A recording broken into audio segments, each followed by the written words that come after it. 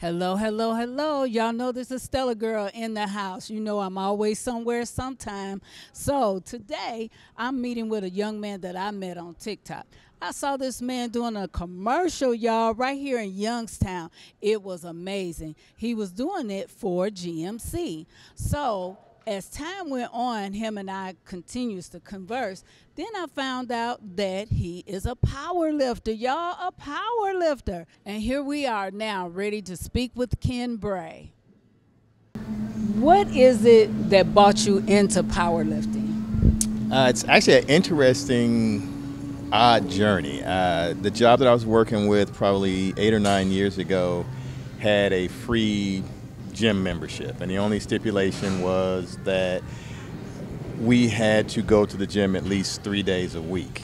And so to keep things simple for myself, I said I'm going to go every day just to keep it simple. And like this stereotypical guy, I went straight to the weight room, skipped all the cardio stuff, and I started lifting weights. And initially I was doing it, improper technique and everything else.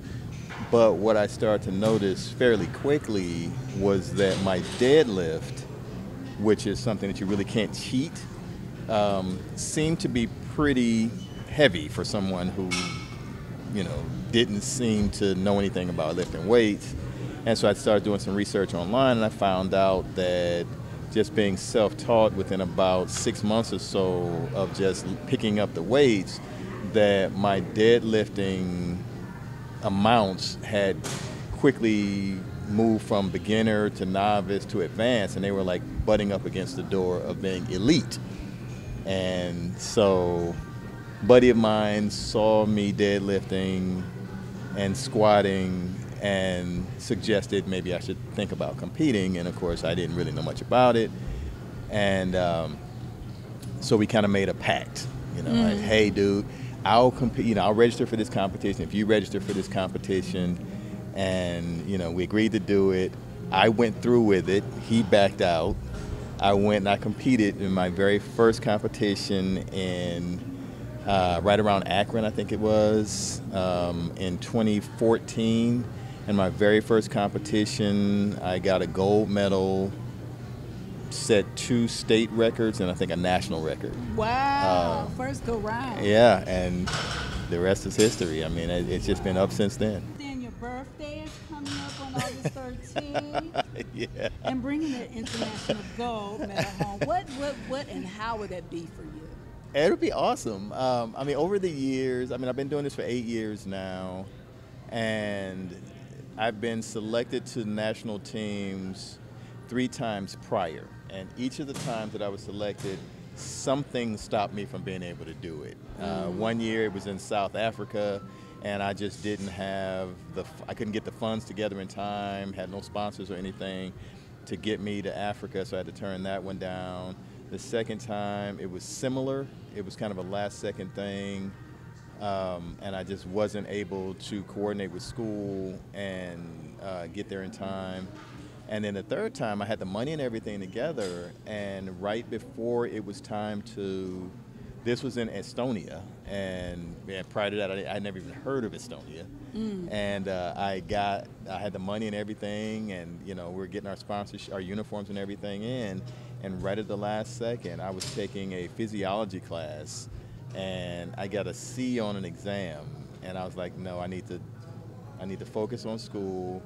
And so I withdrew from the team, and then COVID happened after that, and I skipped a year of competition. So it was like all these things, and I never got to do any international competitions. And then finally, the stars and everything are aligning. The funding is there, the time is there, the training is there, everything is there. And I got the invite for both teams, the North American team in Panama and the world team in Canada. And I was like, I'm going to do both of them. It's kind of unheard of. They're only, a couple of months apart from each other, 2 international level competitions. But, after having missed all those other opportunities, I looked at it and said, it's now or never. I'm going to treat it like I'll never get this chance again. And So my question with that is, since you mentioned them being so close together, is there supposed to be a rest time for your body, or do you not do you just say I'm gonna do it and it doesn't matter? Well, it depends on who you ask. I mean, Okay.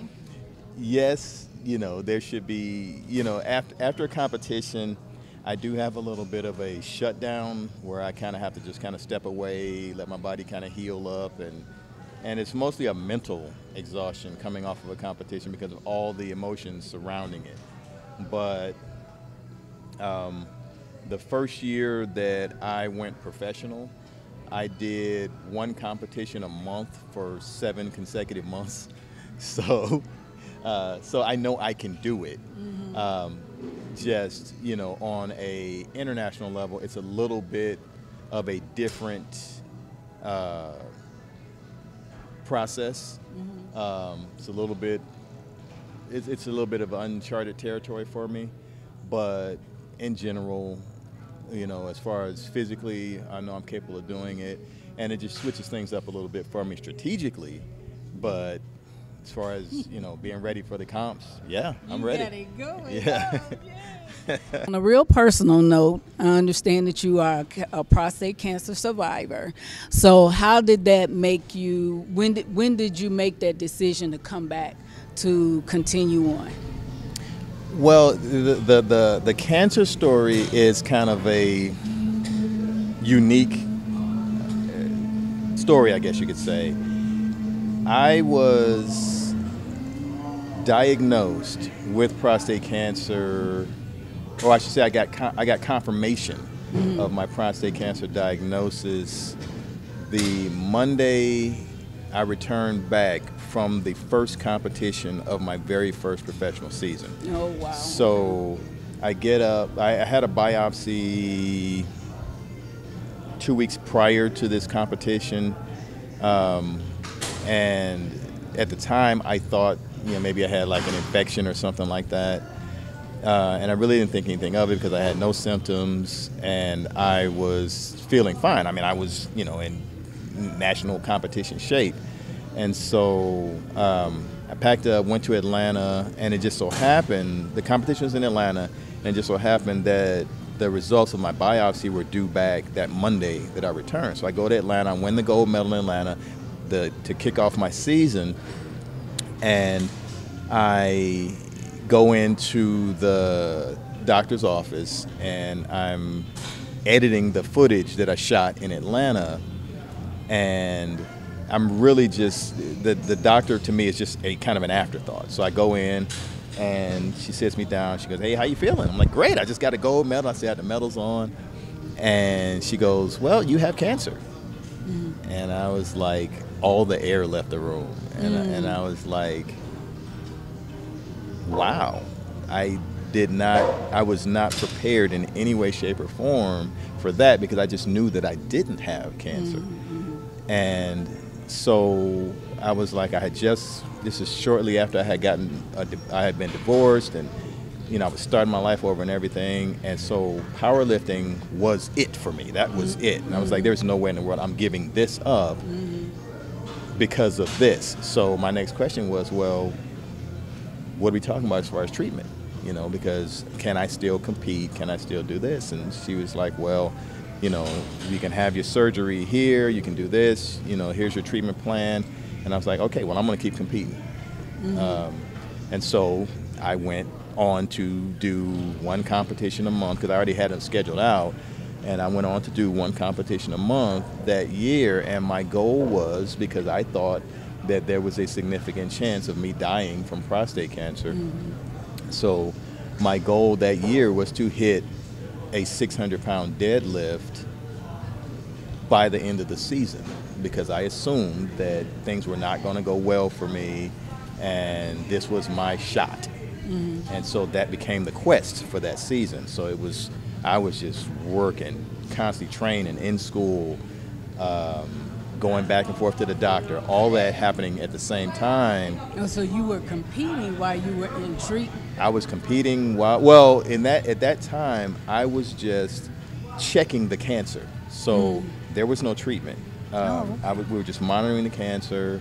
And we made the deal that if my PSA is the number that used to indicate the severity of the cancer, if my PSA level went to a certain point, then we would just shut down wherever I was, get me into surgery, get my prostate removed, and just deal with it. And so it was like this kind of cat and mouse game. I would go monthly to get the blood test to see where I was, and I was hoping that it wasn't high enough to make me shut down before I hit my goal of the 600 pounds. So it's like this back and forth. Okay, next month I got a competition in San Antonio. I'm gonna be in San Antonio. I'm gonna try the 600. Didn't get the 600. Okay, next month is gonna be back in Ohio. Got to try to get to 600. All the while I'm checking my blood, and it all kind of went storybook, and I hit my 600. The second to last comp of the season, and then that December had the surgery, and the surgery was a success. Because you're here. Because I didn't die. Spoiler alert. And so, but yeah, so all of that was happening while I was kind of rising in the national rankings and kind of making a name for myself as a power lifter. And it was like a storybook year. It was the hardest I'd ever worked, the most meets I'd ever done, the most meets that anybody had ever done in kind of that amount of time. And it was awesome. And then for 5 years after the surgery, nothing. And then my PSA started to gradually rise back up again. And so this past summer, they got back to a point where we needed to do something about it again. And, I no longer had a prostate, so removing my prostate wasn't an option. It was already gone. And so we decided to move forward with radiation treatment. So last year, this time, I was undergoing radiation treatment while in medical school. And so my day was get up at 7 in the morning, go to the hospital, get my treatments, and then go to class, and then go to the gym to train. And it was like that for 2 months straight. So how excited are you to be leaving to go to Panama soon? I'm excited.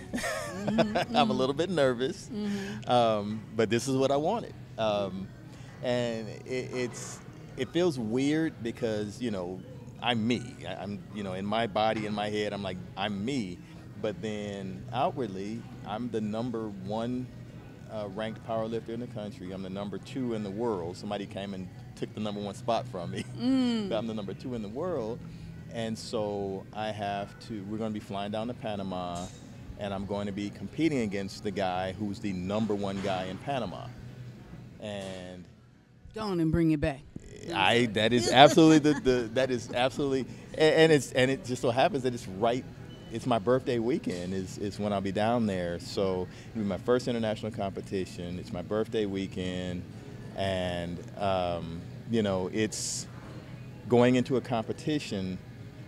I can pull up the stats and the tape, so to say, on my opponent to kind of get an idea where his strengths and his weaknesses are, and put together my strategy going against him. And this guy in Panama, he's a mystery.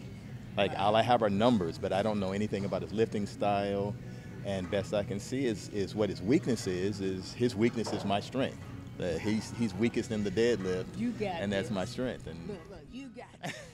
You got this, yeah.